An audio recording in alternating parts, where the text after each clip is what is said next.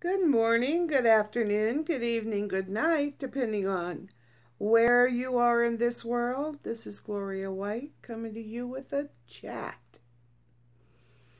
with some words for food for thought. Now, I know a lot of you think that I'm a really strong Christian, and I am. And if I were to show weakness or vulnerability, does that make you afraid?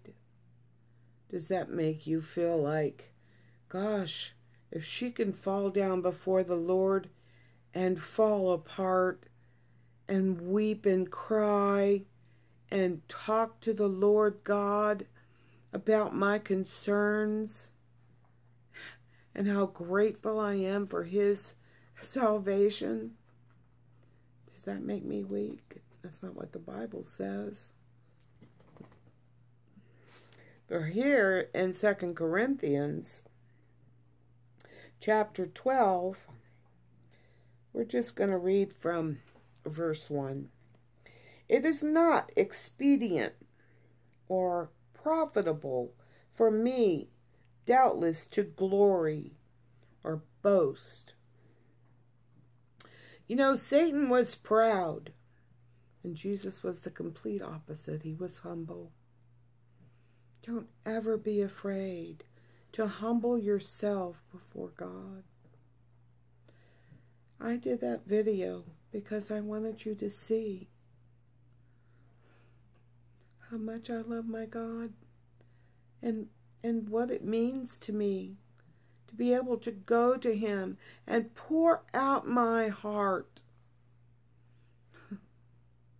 and my soul weep uncontrollably before Him. He already knows everything that's in my heart.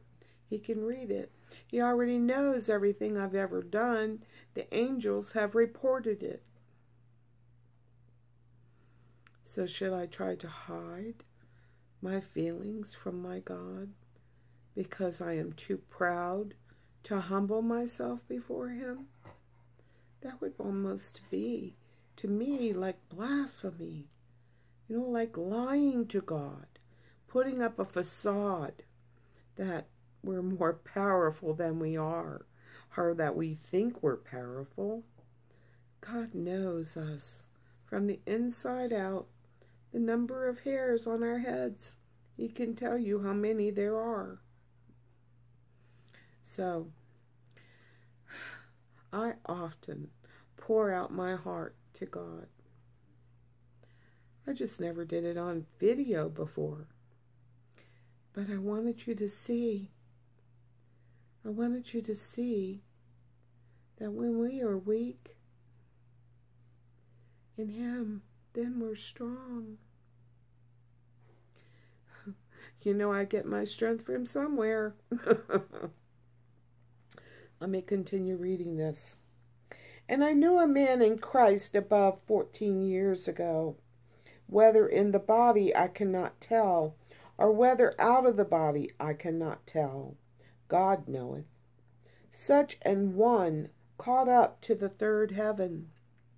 This is Paul saying that he was brought up to the third heaven, but he didn't know if he went in his body or in his spirit. He didn't know how he got there or how it was he went, but he was there. And I knew such a man, whether in the body or out of the body, I could not tell. God knoweth. How that he was caught up into paradise and heard unspeakable, inexpressible words, which it is not lawful for a man to utter. Of such an one will I glory, and that is boast. Yet of myself I will not boast or glory, but in mine infirmities. Paul had something wrong with him physically, And he asked God to heal him on 3 separate occasions. And God answered him, my grace is sufficient. Sometimes we suffer for the glory of God. And that's just the way it is. And we have to understand that whatever comes to us, God's will is being done. We are in his hands. Our lives are in his hands. He holds us up.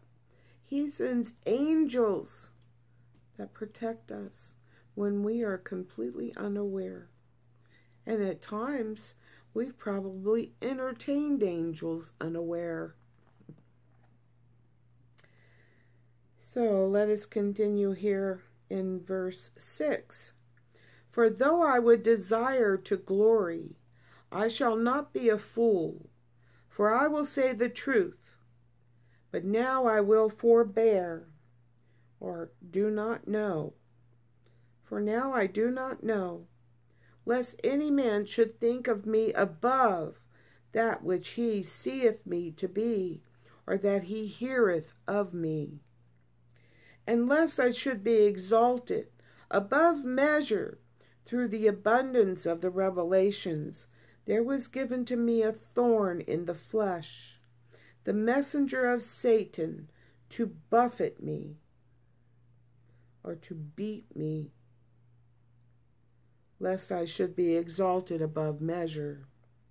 For this thing I besought, or pleaded, he pleaded with the Lord thrice, 3 times, that it might depart from me. And he said unto me, this is God speaking, Jesus' words, right here on this page. In verse 9, in 2 Corinthians chapter 12, verse 9, my grace is sufficient for thee, for my strength, his power, is made perfect in weakness. Made perfect in weakness. His power is made perfect in weakness. When we are weak and humble before the Lord, his power is being poured out on us. My goodness. Wow.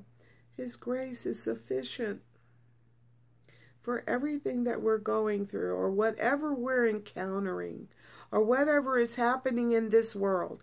His grace is sufficient. And for my strength,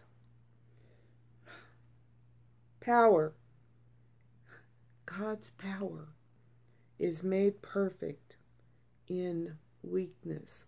Not his weakness, our weakness. When we humble ourselves before him. If you've never done that, you are so missing out on such a blessing. Oh, God loves to hear from his children. Really hear from them. He's not a bypasser on the street. Hey, how you doing? He really wants you to talk to him and tell him what's in your heart. My soul weeps. Jeremiah, the weeping prophet. Oh man, I'm not a prophet, but I'll tell you this. I weep, my soul weeps for the things that happen in this world. My soul weeps with tears of joy for the salvation. Oh my goodness, the prodigal son returned, and all the angels rejoice over that finding of one lost sheep. That would be me. I was lost. I was drowning. I didn't even know it. But yet he never forsook me. He stood by me. And for that, I am eternally grateful. And I can't wait for the day Well, we say we can't wait for something, but therein is the patience of the saints. To wait, to occupy till his return, or till he calls us home. Brothers and sisters, don't be afraid to humble yourself before God. That's where I get my strength. And as always, I love you. Oh, and one other thing.